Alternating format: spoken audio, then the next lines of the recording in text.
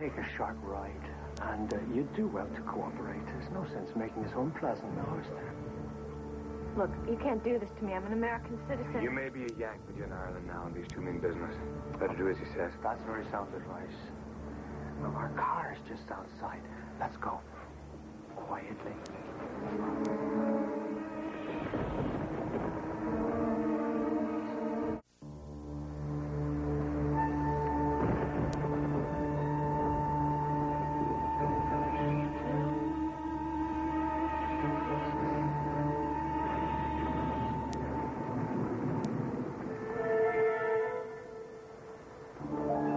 Don't try running off now, will you? Because you won't make it. Oh, McCann, please.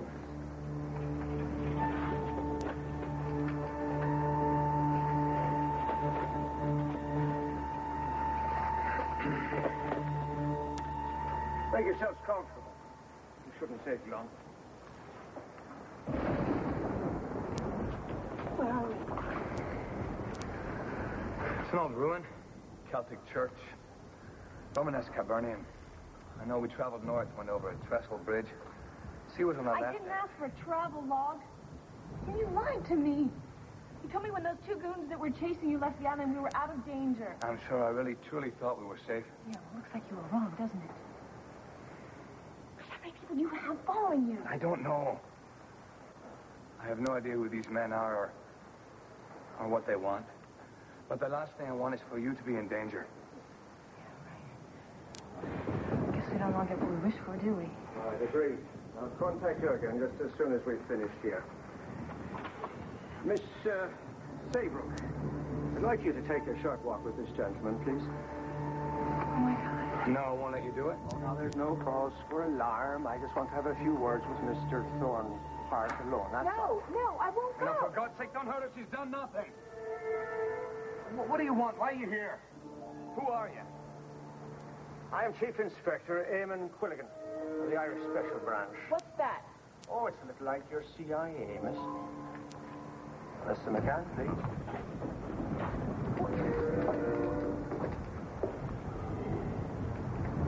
You're Eamon Quilligan? Correct. But Irish Special Branch, what in God's name's going on? Mr. Thornhart, I'll ask the questions. You'll answer them. Where did you get the sheet? From a friend, Siobhan Connolly. What brought you in contact with her? You got no right to abduct me, a totally innocent young lady, treat us like criminals and ask me stupid questions. Thornhart, I have every right to ask you any question I like, and you'll answer every bloody one of them. Now, suppose we start with where you got this music, why you're on this island, and why you're looking for me. I'm not a spy, I'm a teacher. And what do I have to do with a special branch? As I've said, Mr. Thornhart, you'll do the answering tonight. What do you teach? Poetry and literature, Trinity College, Dublin. Now, look, man, I'll tell you everything I know, but you got to leave the young lady alone, all right? Go on. I went to see a friend, Siobhan Connolly, in Belfast. A friend? Yeah, we were dating for a couple of years at Trinity. But she broke it off about 8 or 9 months ago. I hadn't seen her until... Until this last time in Belfast? Yeah. I went to see her. And when she come back to the hotel, she was shot. She was dying. I tried to call an ambulance, but she said no.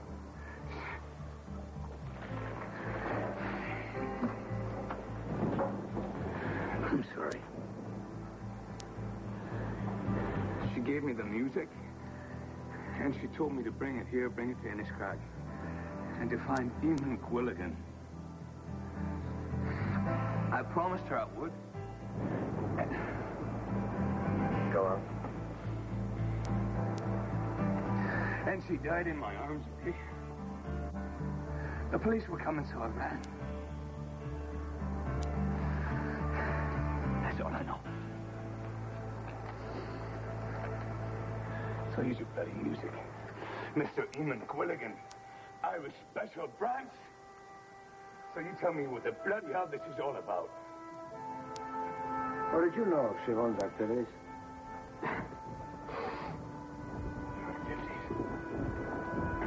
She liked hiking. She liked rock music. Neither one of us could boil a potato and get it right. What does it have to do with the Irish Special Branch? Your girl was a field agent. She joined us about a year ago. It's quite trouble that her supervisor instructed her to break off her relationship with you. As a precaution, you understand? I'm sorry, but that's how these things are. I liked Siobhan quite a bit myself. Took her under my wing, as you might say. What did you do after you left Siobhan's hotel in Belfast?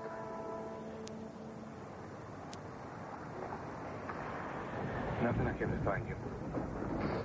Took a long time, you know. I asked around a few places, but no one would give me an answer. And then I found out there was just two guys chasing me. First I thought they were Gardaí, you are, you see, but they were carrying guns, you know. I think their name was Ivers and the other was... I don't remember. But their names were probably as phony as their badges anyway. Are they still on the island? Oh, no. They left on the afternoon ferry. Do you know who they were? Possibly. So they arrested you and you got away, what? No. Margaret, Miss Saybrook, she helped me. She told them some lies and they believed her.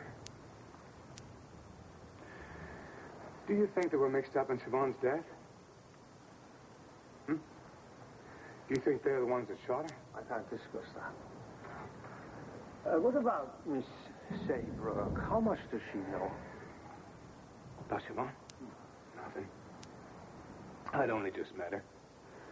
I had no idea how much trouble I was in with those two guys chasing me, so I lied to her. What'd you tell her? There's a joke, isn't it? I told her I was working for the government, top secret. Told her I was a physicist. Well, as it happens, you have been working for us. And a fine job you've done, too. Well, I think that's it for now. Oh, no, it's not. What's going to happen to Miss Saybrook and myself now? Siobhan Connolly was a patriot. She died for her country. We all owe her an enormous debt of gratitude. Now, I am aware that you cared about her, Mr. Thornhart. As I've said, I did too, but she's gone now. And the best thing for you, for everyone, is to let the special branch handle things from here on. I promise you, her murder will not go unpunished. What about Miss Saybrook?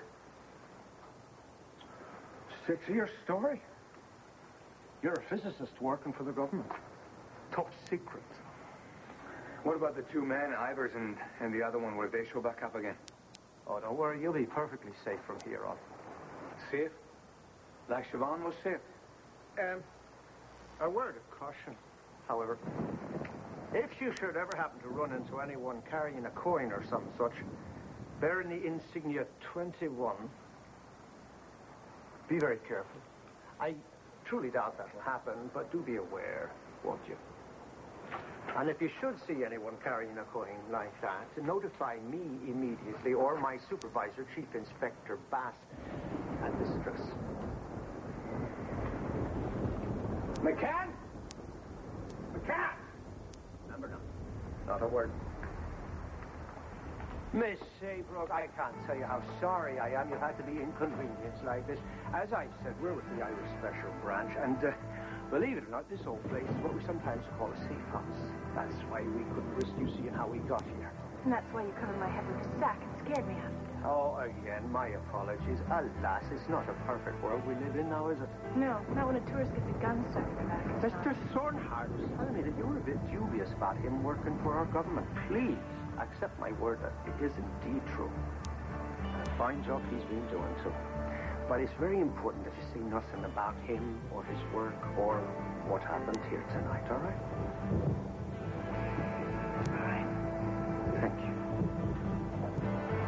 The driver will take you back to the inn now. You might even make it before the rain. Again, my deepest apologies, but yeah, may I say, it has been a pleasure meeting someone so lovely. And you. I hope I never see you again as long as I live.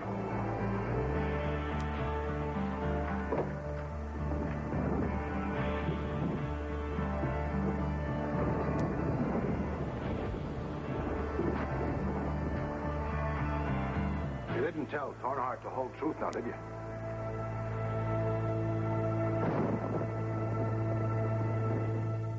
Until Rogers gets back here with that car.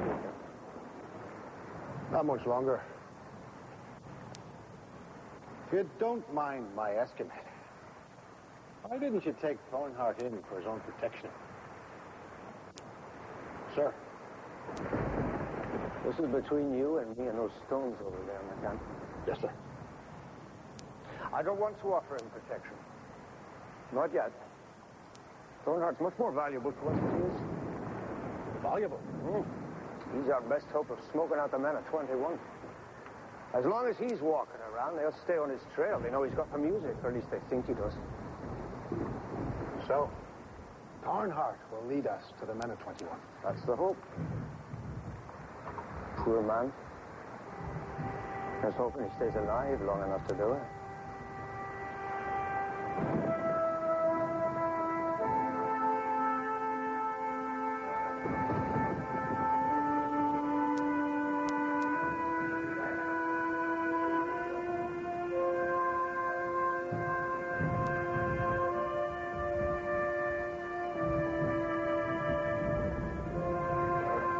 Definitely welcome to return any time to play the piano. No. Thank you. I hope I can. Bye, Patrick. Goodbye. Good luck. Luck. No. I just want a nice, safe plane ride back to Pennsylvania and a very nice, long, hot bath in my own home. It's not half as exciting as what happened here, but that's good. I've had enough excitement myself for a while. Be careful. So long.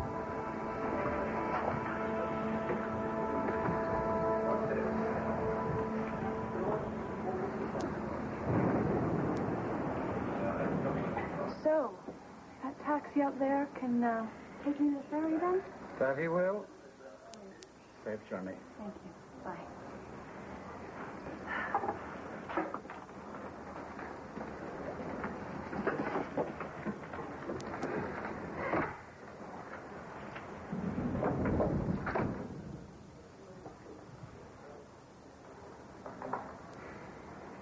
Bad night out there.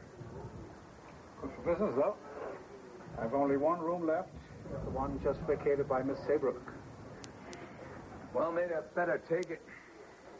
Need a good night's sleep before I leave for Dublin tomorrow. See what I mean? Good for business. Thanks.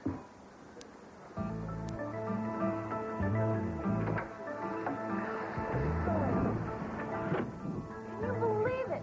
The taxi driver said the ferry's been canceled till further notice, he said. Oh, what a shame, miss. I know you were counting on getting back to Pennsylvania. I know. Well, I guess I'll just have to take my route back tonight. I'm sorry. I just this minute rented from Mr. Thornhart.